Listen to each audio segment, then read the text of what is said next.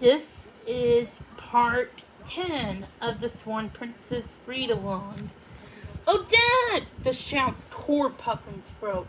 He hurtled downward. Boom! His body made contact with Odette's. The two of them jolted away from each other. Derek's arrow winged between them, slicing off branches of trees. Odette regained her balance, then took to the sky. She beat her wings furiously, starting straight ahead. That was close, Puffin said, struggling to catch up. We never planned that, Odette replied. Puffin looked down. He saw Derek racing after them, following their shadows. The plan is working, Puffin cried out. Here he comes. When he looked back up, Odette was far behind him. Hey, slow down, Puffin yelled. You're gonna lose him. And he flew as hard as he could. With a desperate lunge, he grabbed her feet.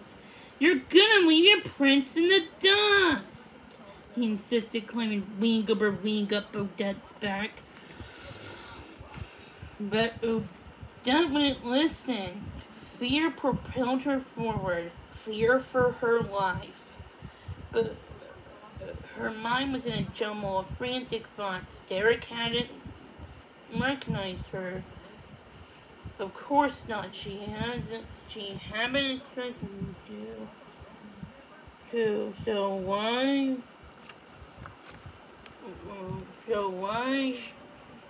she flown so close to him? So why haven't she followed Puffin's plan to lure Derek back to the lake? Now he was after her. But why? Why did he want to shoot her? What did he mean by saying, this one's for Odette? Puffin clawed his way over her back, leaning forward to look over her head and into her eyes. Slow down! It's too dangerous, Odette replied. Too dangerous? He can't even see us now anymore, let alone zing! An arrow shot between Puffin's legs. Ah! Speed up, girl! Puffin glanced low. He saw the top of Derek's head directly underneath him. That boy of yours can move. He's too close, Puffin, Odette cried. Don't worry, Odette. I've been taught what to do in this situation. Now Derek found a clearing with a clear straight line to Odette. With a look of grim determination, he was setting up a shot. Well, Odette demanded. I'm sinking. Derek pulled back his bowstring. Puffin! Oh yeah, when the archer has you in his sights, fly into the sun and use its light. Follow me. To their left, the setting sun had swollen into a bright orange globe. Together, Puffin and Odette flew directly into it. Puffin glanced quickly behind. Derek was showing his eyes. His bow lowered to his side. Puffin laughed. What did I tell you, Odette? Now all we have to do is stay in the sun. They were able to do that for about 2 minutes. The sun seemed to flatten against the horizon, then dropped out of sight. Puffin and Odette both gasped. All right, don't panic, Puffin insisted. Don't panic. Behind them, Derek emerged from a dense grove of trees. He climbed a rock, planted his feet, and lined up his sights. Odette! Puffin shrieked. With blinding quickness, Derek released another shot. Into the trees! Odette said.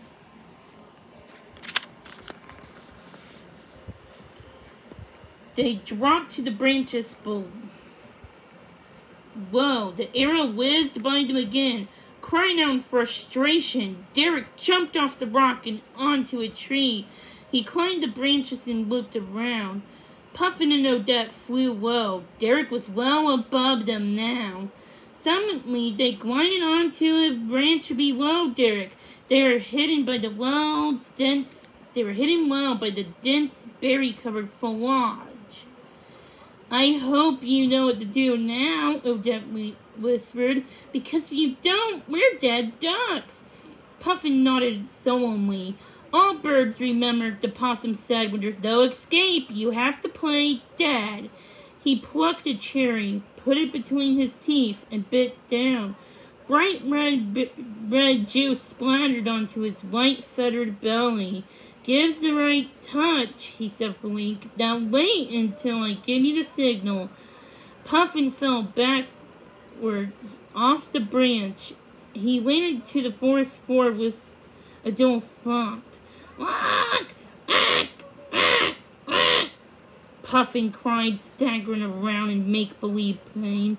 With a final scream, he collapsed and lay slow.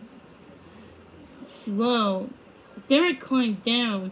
He tiptoed closer, his brow furrowed. Through squinted eyes, Puffin saw Derek's foot trudging near, ready to nudge him.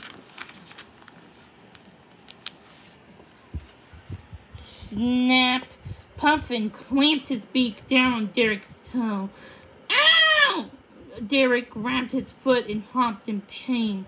Puffin took to the sky. Caw! He trumpeted. The signal, Odette unfurled her wings and flew as fast as she could. The two of them soared over the darkening countryside. That will put some distance between us, Puffin said. On a hill high above the lake, John Bob and Speed looked into the blue-black sky. The moon was just peeking out over the horizon. No sign of them yet, Speed remarked. I hope that Pudgy Puffin knows what he's doing, John Bob said, but Speed and Simon were focused on a pair of dots that had risen out above the distant treetops. Incoming! He called out. John Bob followed his gaze to the sight of Odette and Puffin fast coming closer. Bring them in, John Bob, Speed said. John Bob plucked two fireflies out of the sky, holding them like torches. He waved them toward a clear pathway to the lake. Odette and Puffin changed course. They headed downward towards John Bob.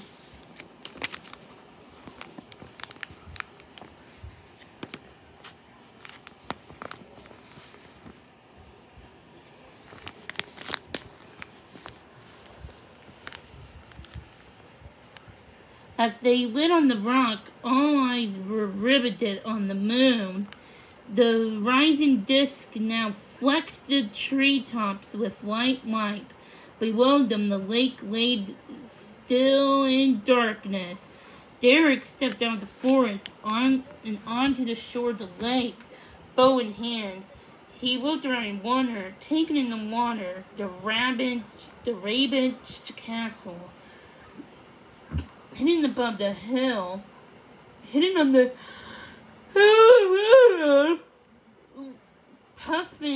Odette, Puffin, and John Bob watched Derek in silence. Their plan worked.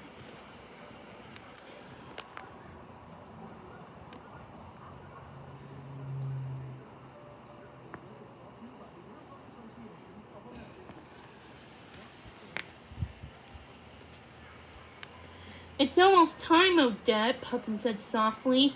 Look! Moonlight washed over the trees, slowly making its way to the lake. I can't do it, Odette cried. You have to, Puffin retorted. He'll kill me, Puffin. He'll kill me. If you don't do it now, Odette, you lost your chance for life, Puffin replied. Now be brave.